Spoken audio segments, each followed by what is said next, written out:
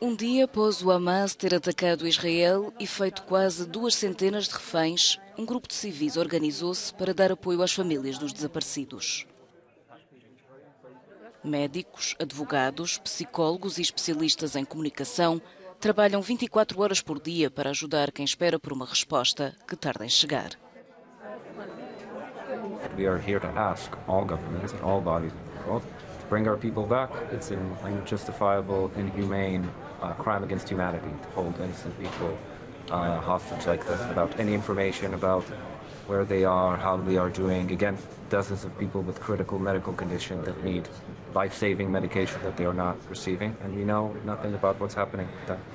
2 semanas após o atentado, a organização critica a falta de apoio demonstrada pelo governo israelita e pela comunidade internacional às famílias dos reféns.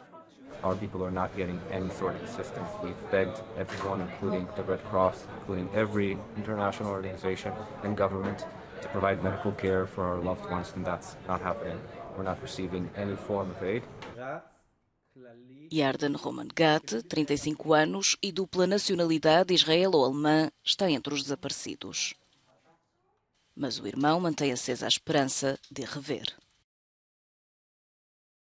I always hope that all those interviews, there are also groups of people in the Hamas that are watching, and all I hope is that maybe they'll release a video showing that she's safe and sound, saying how important it is for her daughter.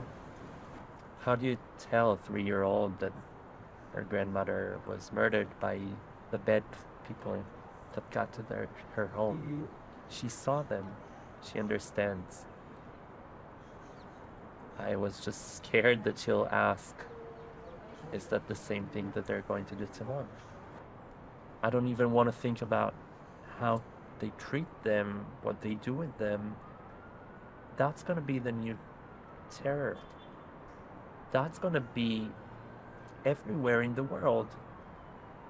Today it's Israel, and it's in the Gaza border, and it's Jewish people. But tomorrow, who knows? A família corria em direção a um bosque quando Yarden foi apanhada. Foi vista pela última vez a entregar a filha ao marido antes de cair nas mãos do Hamas.